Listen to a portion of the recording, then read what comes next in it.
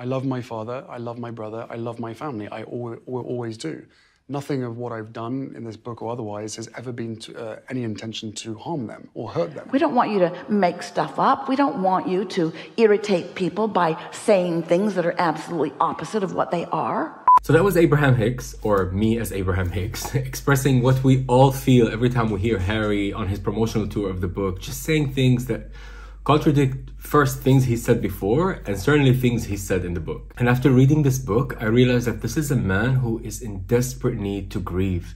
He thinks by talking about his mother and having gone to therapy, which clearly didn't work, that he's done the work on grieving, but actually he hasn't. Because this unfelt grief that Harry's going through is just manifesting itself in anger, in vicious attacks against his brother, jealousy, envy, bitterness, pettiness, just, oh my God. And by the way, that's why Abraham is wearing the black veil, because she's mourning on behalf of Harry, since he can't seem to do it. So in this book review, what we're going to be going through is different examples of how Harry avoids grief. And he does it through several techniques. First, this very childlike behavior and complete lack of insight. Wow. Second, the jealousy, which is mainly directed at William, and boy, are there examples of that in the book. Third, the magical thinking, this deluded thinking, this full of contradictions and things that, things are being conflated and confused all the time. He really thinks he's in a fairy tale. Fourth, deflecting the blame and projecting onto other people. Like he's really, half of the time when he's writing, just like in that documentary on Netflix, half the time his critiques of other people could easily be used to describe him. And the last technique that Harry uses to avoid getting in touch with his grief is this kind of intentional vagueness that he does, which is sometimes just annoying, but sometimes kind of dangerous. And last, we're going to wrap it up with some advice on how to properly get in touch with your grief, what you need to do. Maybe not for Harry, because I think it's a bit of a hopeless case, but we'll see. And the reason why we have to talk about grief so openly is because it's invisible. So we have to keep talking about it. Otherwise, people go mad with it, just like Harry. Like he doesn't know what to do with all these feelings. So it comes out in other forms that it shouldn't. And that's the thing with also, I noticed with reading the book with Harry that really drove me insane, is how insensitive and inconsiderate towards his brother William he is. Because do you think William doesn't miss his mom? Doesn't grieve for his mom? It's beyond entitled. It's like his pain is the only pain in the world. Like, but what about William and even Charles? Like, don't you think they miss Diana or felt some kind of loss? Especially William, who's literally just a couple of years older than him. But the thing with Harry, he's so, I don't want to use the word spoiled, but I'm going to use the word spoiled because there's this sense of entitlement and this entitlement to complain and just whine and think everything revolves around you. But the real question is, why is grief so hard to talk about? And I think the reason is because grief is still to a certain extent taboo or misunderstood in our society. Because our knee-jerk reaction towards grief is how to fix it. And that there's a time limit that we need to just make it go away as soon as possible. But we're gonna get into all of that. Hey guys, I'm in denial, your drag therapist, your favorite drag therapist. And as I always say, I'm in denial so you, Harry, can wake up. Wake up, bitch! Yep. When you're in the depth of grief, like deep down in it, all you want is the other person back. Like you don't want to hear anything else. You just want to get the love of the person that you lost. Harry writes he and his brother weren't satisfied with the results of a 2006 investigation concluding Diana's driver, Henri Paul, had been drinking. William and I considered reopening the inquest because there were so many gaps and so many holes in it. Would you still like to do that? Would I like to do that now? It's a hell of a question, Anderson. Do you feel you have the answers that you need to have about what happened to your mom? Truth be known, no. Yeah, this book is coming from someone who's not only deeply tortured, but in desperate need of grief counseling. But on another level, it is so annoying because of the lack of insight in it. And there's only one moment, one fleeting moment of insight. And it was that moment when he was talking to his therapist about his mother. And he said this, "You see, pain is all I have left. I'm afraid without the pain, she might think I've forgotten her." That is sad on so many levels, because how many of us know what it's like to be so used to feeling low and bad about yourself that letting go of it is frightening, because what are you without the pain? Like this, it's just, it went straight in when I read that. And also it's sad on another level because he talks about her as if she still exists, like somewhere, like watching him and thinking thoughts about him. That is like, oh, Harry. But that's literally the only moment in the book, girl, because And I kind of wish the book was about that, about his pain. That would have been beautiful and honest and sincere, because then he can talk about his feelings. Because this book, even though it's masking itself as some kind of like evidence of how William and the rest of the royal family have wronged him, but none of that is there. It's just all his feelings. And I wish he was more honest with himself and just wrote a book about how he felt towards his mother and what that loss is like. Because the moments where he talks about his mother are the best. But in order to write such a book, Harry would have needed to have some distance, which can only be done in proper therapy and actual grief counseling, where he can put that pain, like feel it, of course, go through it, and then leave it in a place and look at it from a distance and then write a book, a moving story about it. But instead, no, he's just one with the pain, one with the past. And you can already tell from the opening quote. The second I read that, I was like, uh-oh, here we go. This is basically someone who is just proudly saying, I'm living in the past, without even, actually not proudly saying, because that would have been also kind of intelligent to say, you know what, I'm just still stuck in the past, I'm in my sadness, leave me alone. That would have been also an angry, but a good kind of angry book with some honesty and self-reflection. But instead, no, he just thinks he's completely entitled to just live in the past. Yeah, this book is all mixed up in Diana. Not only is he trying to connect with her, like by going to the tunnel where she died and all those kind of things, but he's literally retracing her steps and going to these psychics. Well, yes, because he knew that his mother did the same thing. His mother regularly visited psychics and spiritualists to find out answers to questions. And by the way, that opening quote for the book by William Faulkner, he found it on Brainy Quote. And he literally wrote that. There's a section in the book where he's talking about how he found the quote on, like, aren't you embarrassed to write that? And that's why at some points I'm thinking, like, the ghostwriter who wrote the book, I'm thinking, is he taking the piss? How could he just let Harry write all these things that make Harry look pretty childish? Because Harry's not very bright, is he? Oh no, the IQ is not IQing. And by the way, he's deeply insecure about his level of intelligence. And he references it more than once. And he calls himself at one point unscholarly. And he knows that, like, William, just like Charles, are like the reading types. And at some point when he's talking about completing his education at Eton, which was a struggle, like when he finally graduated, no small feat for one so unscholarly. And that's one of the many instances where you can tell how, not only how deeply insecure Harry is, but how jealous he is of William. But we'll get to that in a minute. And back to that childlike behavior of Harry, he really is like a child, because when he talks at several points about how basically unable Charles is to show him affection or hug him, which for me, like, actually King Charles came off very sympathetic in this book. I don't know if it's intentionally or not, but he painted a portrait of Charles as someone who's has so much love to give to his sons, but he doesn't know how to give it. And that's really, I was like, ah. That's also another touching moment in the book when Charles comes to his bedside to just tell him that Diana died, and he puts his hand on his knee and doesn't know how to hug him. Like, for me, if you were a grown man, like if Harry was a grown man, truly someone who's, you know, healed this and done the work and moved on, he would see that how difficult it is for Charles to actually show this kind of love. And that's why I think Harry is still a child, because just like children, he's incapable of seeing the full picture. Because if he was, he'd see that Charles was really trying, but couldn't. And yeah, I really felt a lot of compassion for Charles, and maybe because I miss my own dad, and like, so yeah, I'm projecting my own stuff onto it. But I don't think his dad is toxic in any way. I'm sure there are parents who are toxic, but this doesn't sound like it. And let's say the royal family, whether it's Charles or William and all of them, are so toxic. If your family is so toxic, move on. Just go, girl. But you're not. You keep coming back for round 2, 3, 4, 5. Like, just, yeah, you want to be happy, you want to find peace, you found the woman that loves you. Yeah, go love her and just go. And by the way, this is not the last time. Harry's gonna come back for more. Not only did he sign a multiple book deal, which is usually common with publishers, but in the last part, in the acknowledgements, when he's telling the reader, thank you for allowing me to share my story, he literally says, I'm grateful to be able to share it thus far. Guys, it's not over. He's coming back for more. Yeah, he's not done.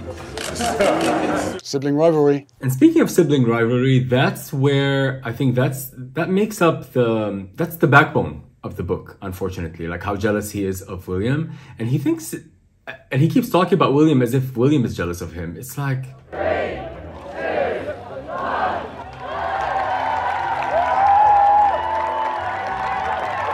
Yeah, this deep-rooted jealousy of William, that's for me is like such a waste of energy and such a distraction from an opportunity to see that you both are in pain, but just showing it and manifesting it in different ways. But it's just, he's just so convinced that William is out to get him, which is kind of ironic because one of the things that he wrote is when William got married, he says, I was forced to look inward because I always thought I'd be the first one to get married.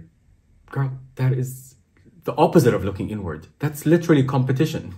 That's not looking inward. And that's what's hilarious to me about the book. Like how he just in this very smug way, he just describes that William is just, you know, jealous. And aren't we tired of this childlike jealousy? You're the one who's jealous. No. Oh, don't give me you're not jealous. You're so jealous you can hardly breathe. Yeah, that was me as Bette Midler from Beaches. I did a drag remake of that movie. Check it out. Yeah, his resentment towards William, that jealousy over things that were done more than like 20 years ago, he still talks about them as if they are the present tense. Not only in the book, but in the promotional tour for the book. Like, I haven't seen you for ages. Now we get to hang out together. He's like, no. When we're at school, we don't know each other. And that was him talking about basically the time at Eton, at that boarding school where, because Harry's a couple of years younger, so when he joined, William was already at that school and he just told him, just let's avoid each other, which is like, William was 15. He was like any teenage boy would be like embarrassed to talk to their younger sibling. Like that's just normal. And the fact, I can understand you were pissed off about it back then, but he still talks about it as if it's happening right now. That wound is fresh, honey. Yes. And you get a sense from reading this book that this is a man for whom the emotions are always heightened. Like everything is always at 100. Like even when the things are so trivial, like when he talked about when Meghan Markle wanted the tiara, and they had to get the tiara, of course, from the Queen. And for that, they had to communicate with Angela, her personal assistant and dresser. And he literally writes in the book at some point, like, she had the tiara, she held all the cards. I'm like, you're 40 years old. You're talking about a tiara, girl. And that's what's shocking to me about the book is that if these things were put out in tweets, like you can tell, okay, in the heat of the moment, you know, we just tweet something and we put it out there. But this is a book that had to have been proofread several times. And you thought these things are actually okay to write and you're not embarrassed by them. There are plenty of examples of that. But just this with the tiara, it's like, girl. And another example of how the emotions are unnecessarily heightened is when him and William were talking to the press about sharing a room, and William was joking around about how much Harry snores. I cut in, lies.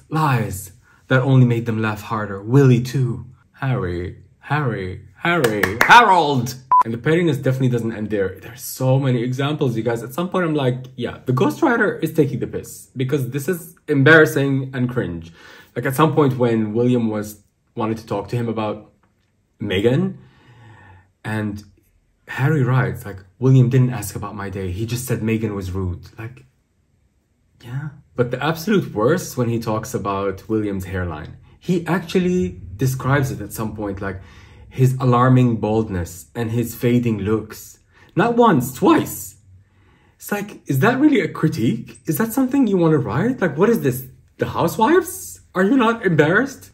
And at some point he compares his private secretary, Ed Fox, to William, that they have similar baldness, unlike his. He's not losing his hair just as fast. And by the way, speaking of Ed Fox, when, what's her face? When he got married to Meghan, he gave her a 30-page dossier of how to behave and the rules and the do's and the don'ts.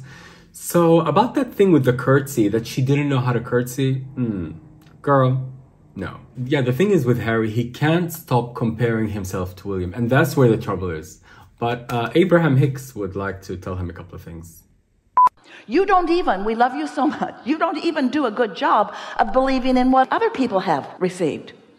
You just make stuff up. Well, they got it because.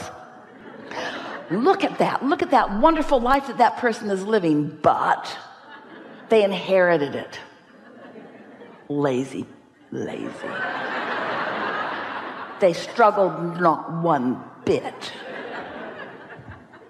They don't deserve it. And we say, they deserve it.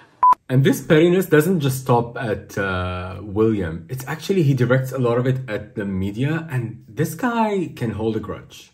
Like really, like school children fighting. Like he remembers not only the date and the title of every article has been written about him and Meghan in the tabloids, but like the names of the editor and what they said and what they intended. Like at some point, he talks about this tabloid editor, like he calls her the infected pustule on the arse of humanity. And she's focusing all her power on me, and she's hunting despair, and she will not rest until my balls are nailed to her wall. Like, first of all, this hunting despair business, like you're the one who decided to call yourself despair. Like you literally titled a book about your life. Like this is how you summed up your entire existence, your memoir, which is like a summary of who you are, as despair. You're the one who's hung up on that.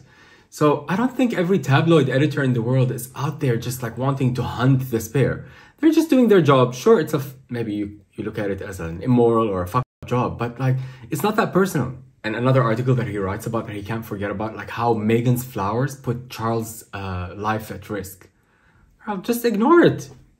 Like, who cares? But that's the thing, he can't. This is a deeply insecure man who's actually enslaved by what the media think of him. He cares so much. What people think of him is his entire existence. Like, can't you just picture him and Meghan just sitting around Googling themselves and what people are writing about them?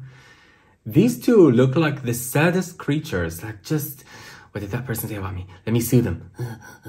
Shut up! Go be happy. Yeah, he supposedly hates the media or thinks they're the scum of the earth, yet he values their opinion so much. Like one of the biggest catalysts for why he decided to launch this campaign of defending Meghan and calling out the press and even calling out his family for not protecting Meghan from the press is something that the Huffington Post wrote, and he writes about this in the book. Like the Huffington Post wrote that his silence is unforgivable when it comes to the bad coverage about Meghan. Yeah, who gives a fuck? And another thing that Harry does unconsciously to avoid grieving is getting lost in magical thinking. It's his way of escaping.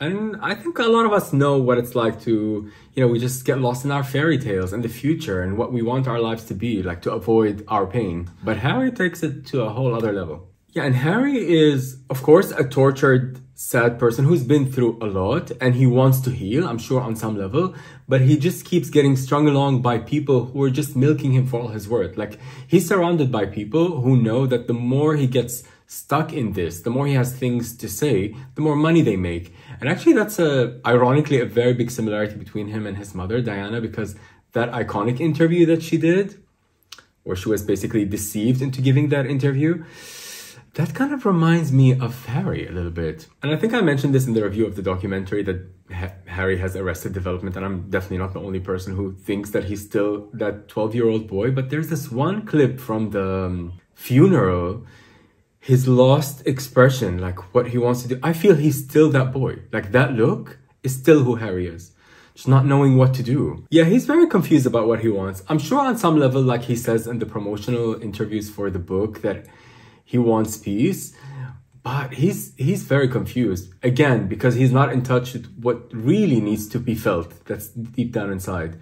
But whether the book achieves the peace or not, the ghostwriter definitely got Random House Publishing their money's worth. Taking away the content and the constant whining and the lack of insight, that's almost like, huh? It's actually well written, like some like in terms of prose and sentence structure and stuff. It's very nice. Like there's one point where he's looking back on how his mother felt about him. Like in one of the interviews, she said that she's obsessed with him and William, with her kids. And he goes, "Well, mommy, vice versa." I just thought that was beautiful. Just so simple. I love simple writing that just goes straight to the heart. Yeah, but back to the magical thinking. He really thinks he's living in this movie. He keeps referencing it, that I'm married to this American actress and the royal family doesn't accept us. At some point, he even compares himself to King Edward and Wallace Simpson, the one who abdicated the throne to marry the American. He's just making these parallels. Like he really lives in a story, which is to his detriment. And that story is really bringing him down. And for me, the biggest sign of Harry's magical thinking is when he starts writing about Meghan, which is in the 3rd section of the book. Because the book is in 3 sections. It's like, there aren't chapters. There's like mini chapters, but in 3 big sections. And the last big section is called Captain of My Soul, about Meghan. Girl, more like the prison guard keeping your soul captive. But anyway. Yeah, that section starts with a conversation with the moon about Meghan. Like, okay, again, that's, I mean, nice and poetic, but like, what is this? What are we talking about? Like, you're having a conversation with the moon. That's just your feelings. Delusion. Convince yourself. So the moon told him that Meghan is the right one for him. And another sign why he thinks this is a good match is because their conversations, his and Meghan's conversation, started on what would have been Diana's 55th birthday. Okay. Yeah, the way he sees Meghan is unlike the way anybody else in the world sees Meghan. Like, he talks about her as if, first of all, he describes that show, Suits, the show that Meghan was on, as if it's Breaking Bad. Like, he says that William and Kate were super fans of the show, but were embarrassed to tell Meghan. And that when Meghan met the Queen, all the people surrounding the Queen were acting like they don't know who Meghan is. Girl, you didn't marry Angelina Jolie. Calm down. Like, I mean, I love everything pop culture. I follow pop culture to an embarrassing degree. Like, I know the names of the managers of people like Justin Bieber, but I've never heard of the show Suits. Like, nobody knows Suits.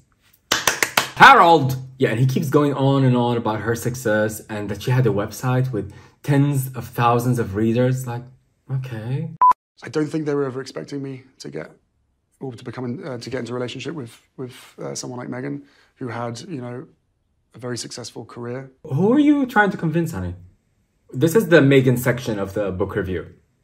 I'm gonna stop soon because I'll throw up if I keep talking about her for too long, but bear with me a minute. And one of the first things that got him hooked, like the things that Meghan said is what she wants to do with her life is help people, do good, and be free.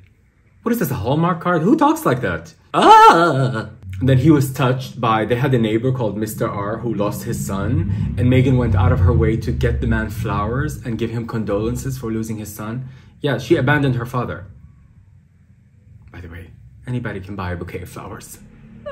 Go check on your father, honey. Yeah, and this magical thinking of Harry's, like in relation to Meghan, like he talks about how at some point he was telling William how Mommy helped me find Meg. And William was like, I wouldn't go that far, like, calm down. And he got so hurt about that, like, yeah, your brother makes sense. Like, this is a very fantastical way of thinking, and it's a very valid response. Mommy, find me Meg. Like, what?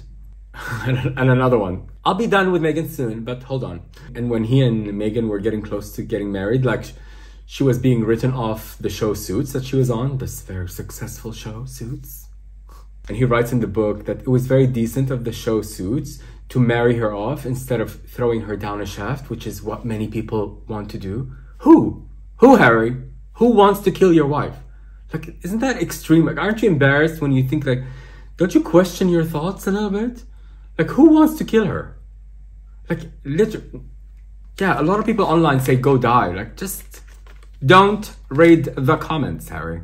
Yeah, and this hysteria he has over Meg, it's really insane. Like, it comes out, like, the core of it comes out, like, what it's actually about, what he's actually fearing in a conversation that he writes in the book about between him and his father.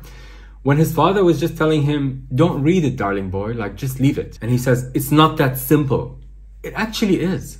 That's good advice that your father is telling you. Like, nobody can stop the media from writing what they want to write. But then his true fear comes out with that she might either decide I'm not worth the bother and basically leave him, or harm herself in some way.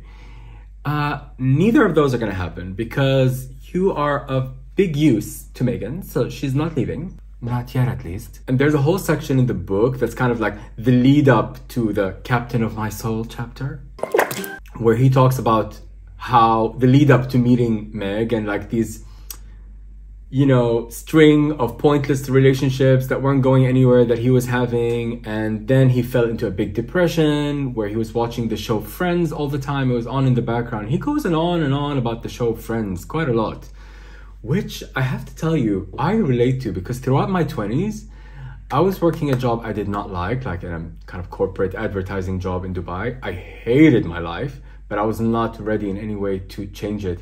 And I was on a diet of Xanax pills, just a continuous stream, slow but steady stream. I mean, I was standing upright and working, but, you know, I was barely conscious. And I would just work at that job and then come back home, take some more pills and just fall asleep as I was watching the show Friends.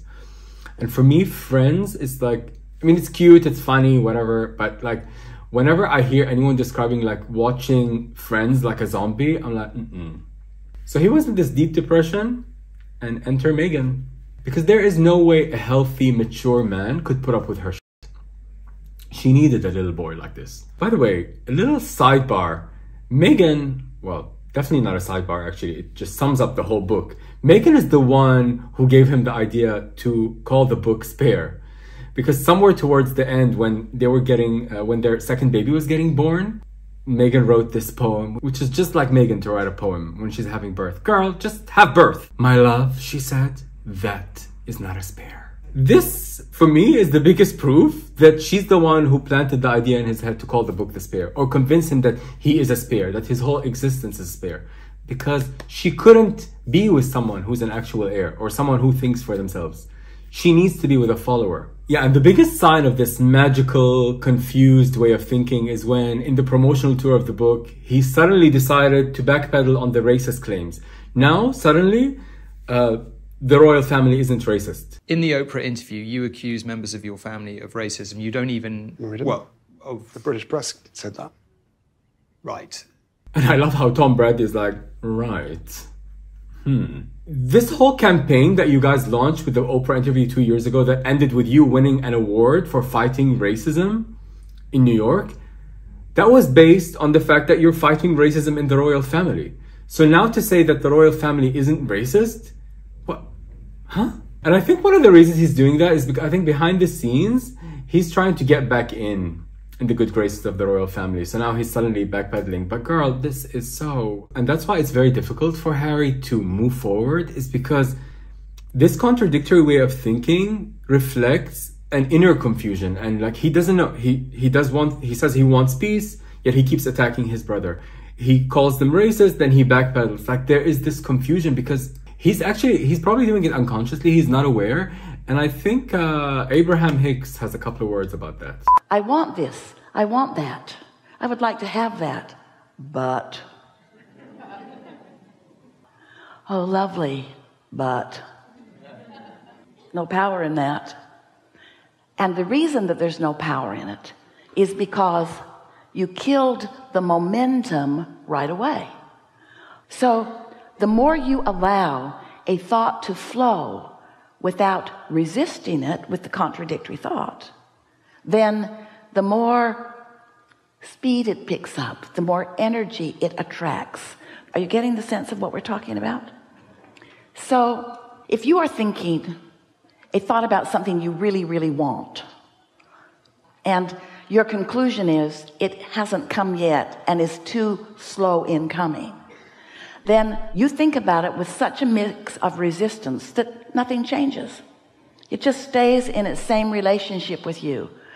You want it, but you want it, but. That's the kind of stuff that sticks in your mind forever. And now on to another technique that Harry uses to avoid feeling his grief. It's this deflecting of the blame and projecting onto other people. Yeah, in the book, he constantly keeps writing about how his family members, like his brother and his father, and even his stepmother, are collaborating with the press, leaking stories, but you're literally writing a memoir and promoting it on the world's biggest media outlets, talking about your family, sharing things that are not yours to share. Like how his father was always holding on to a teddy bear because he was scared. And it's like, fine, if you want to do that, get your coin, but you're literally talking about your critique against your family is that they like did you wrong with the press, but that's what you're doing. Not only are you collaborating with the press, you pick the biggest outlets like Oprah, Anderson Cooper, like, you're also collaborating with the press. This is a man who is, because he's unwilling to look at his pain, he's unable to actually see himself. Like at some point in the book, he says that his father is going overboard for the sake of a woman, Camilla. You've literally abandoned your whole family. You've started this whole thing for the sake of a woman. So you're literally doing the same thing, but he just can't see himself. And another bit of very funny irony in the book is when he talks about how he's always going on about how he doesn't trust the press. Yet at some point he writes that he knows that the royal family were leaking stories to the press because an insider in the press told him that Charles and Camilla were leaking stories.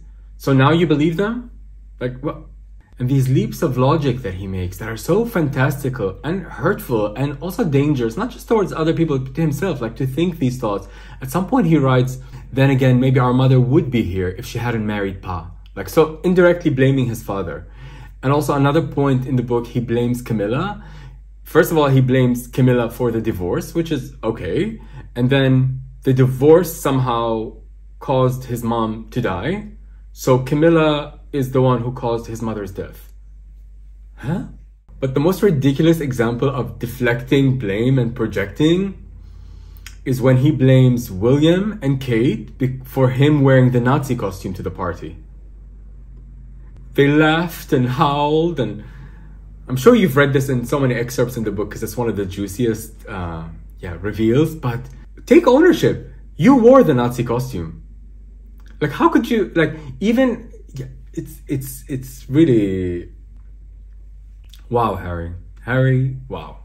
And he's not the only one projecting, because he's joined by a wife who's has a PhD in projecting. Like, at some point, she actually is giving advice. He writes in the book about Meghan giving advice to her father, like, don't listen to them, don't read the press, don't speak to them, daddy. Like, you forget about the press. And at one point, he writes about him and William being in separate cars and Harry looking from the back window because his car was in the front, and he saw William, future King of England, plotting his revenge. Like, that sentence is wrong on so many levels and is so revealing and telling about what you're scared of, what you hold dear. First of all, how much you hate at the fact that your brother is going to be future King of England, and this plotting his revenge, that's such a projection. Like, how do you know what he's doing back there? That's you, honey, plotting your revenge, plotting this book that we're reading now, unfortunately. There was one section in the book where after his mom died, he went with his dad to South Africa where the Spice Girls were performing. Like, the hypocrisy, because this is beyond just projecting. This is just, first of all, he describes the Spice Girls as people who were just in desperate need for attention, and they were just loving the flashlights, and he was just like, oh, what is this? And that's so hypocritical, because that's what you're doing now. Like, for any celebrity, the flashlights and the media attention is what pays the bills. That's literally what you and Meghan are doing constantly. But the worst part of irony about that is that how he was so grossed out by the Spice Girls comparing their mission to what Nelson Mandela was doing. And the tone deafness of that, given that Meghan Markle actually compared her marriage to Prince Harry like Mandela's release from prison. Are you not? This is another example where I think the ghostwriter is really taking the piss. Because having a pair of fresh eyes, like those of a ghostwriter or an editor, would like question you on stuff. Like, I can't believe that guy didn't see the joke in this. But for me, the worst technique that Harry does to, avoid feeling pain is this intentional vagueness. Him and Meghan just throw stuff, whether it's in the interviews or here in the book, and just let people draw their own conclusions, and then they can just backpedal, like that thing with the racism. I found that so manipulative, because if there was indeed one member of the royal family who raised concern that your son was gonna be black, yeah, that's really effed up, and you should have called them out by their name. But if it was just an exaggeration, and which is what you're saying now, that nobody was racist, like, that's even worse. And you just let it hang there in the air for 2 years, let the media just call it racist, when you knew very well that that's what the media would do. When you say that someone is concerned that you're about the skin color of your baby, that's racism. And the fact that you just let it hang there and now are telling us that the royal family is not racist, that's really manipulative. And another example, less dangerous, of this kind of like throwing something, but and just intentionally vague and just letting the audience draw their own conclusion, is when he talks about the joke, he writes about it in the book, the joke that his father made about, I'm not sure whether I'm your father, because, a little backstory, there was a rumor that Major Hewitt was Harry's father and not Charles. But when Charles said that, he was referencing this person who is in a mental asylum called Broadmoor, who'd always say, oh, I'm Charles, I'm Prince Charles, clearly a person who's not well. And his father was joking about this man to Harry, saying, oh, he thinks he's me, who knows, maybe I'm not your father. So to kind of like give the implication that your dad is trying to feed that rumor that Major Hewitt was your father, it casts you, your father, and your mom in a bad light. Like, it's not necessary. But the cringiest parts of the book is when he paints himself as a hero. Ugh. Oh my God. It's like just throughout the story, like when the Royal Military Academy selected him based on his psychological toughness and leadership skills. That's funny. Tell another one. And just how he paints a portrait of himself throughout the book as this kind of fearless soldier. At some point he says this: cadets dropping under pressure. Others feared they were next. I never did, however. I never wavered. And even in the points when he's not writing about his time in Afghanistan, he manages to throw it in that he's a soldier. Like, is it my inner soldier assessing every space as a potential battlefield? Like, ugh. And in another section where he's talking about the time in Africa when there was a leopard that showed and everyone ran except for him, he said, I didn't. I took a step towards it. Really, Harry? You have no fear? You write in great detail about the panic attacks that you're having just before getting on stage, which is fine. I know all about panic attacks, but like to paint yourself as this fearless person who's just... And yeah, at some point when they're talking about an explosion during the war, I felt it in my brain. I looked around. Everyone was on their stomachs, except me. You're a soldier, Harry. And this book, by the way, is just as confused as that Netflix documentary where on some level it's this sad act of revenge, which is fine if that's what you want to write about. But then it's just this peppered with these happy little stories. Like in the documentary, they focus on the wedding. Here he just like randomly starts talking about what a hero he is and telling us about how he lost his virginity and doing, which is cute if that's what you want to write about, but it makes no sense in this book. And he writes about his penis a lot, about how he was circumcised, and just the cringe factor in that is like, oh, my penis was the subject of public curiosity. Like, who writes that? It's so smug and arrogant to think that the public is curious about your penis. We're not. It's gross. Even people who like penises are not curious about yours. And he keeps talking about like, because he got circumcised like later in life, like I lost my penis because it was frostbitten. And at some point, he actually writes about the cream that he applied to his penis in the same paragraph as writing about that cream being used by his mom on her lips. Why do you want to make that association, Harry? Why? Harry? Harold! Basically, this book, what it is in reality is just the diary of a very angry, vengeful, spiteful man who just wants to tell everyone that I know you wronged me and I still remember, and which is fine, but it's such a missed opportunity because underneath all that is this sadness that you need to touch and feel and just grieve and just have a good cry and really feel it. Go back there to the loss of your mom and really feel it. Not in blaming who did this to your mom, who caused her death. Just feel the loss of your mom because that's a lot to lose as a child. Instead of getting hung up on nobody killed your mom. Yeah, certain events led to her death, but nobody wanted her dead. And even if they did, how is that serving you? And how is getting angry at your brother serving you? Yeah, this could have been such a poignant, beautiful book about grieving and how it's done. Yeah, and at some point it's funny, he writes about having met the families of the victims of 9/11, and he tells them grief is a thing best shared. Yes, Harry. Practice what you preach. And I think what we have to do for people like Harry and everyone else to start, accessing their grief and feeling it, and for people to allow themselves to do that, we have to normalize grief in all its types, in all its stages, and all its manifestations, and however form it's showing itself, especially for children. And there are two things to remember when it comes to grief. First, when you lose the love of someone, only love and connection with other people can heal that.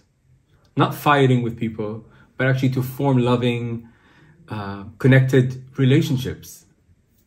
Not like the one with Megan. And second, we need to find a way to express that grief directly. Otherwise, it gets stuck and interferes with the rest of your life, the way it has done for Harry.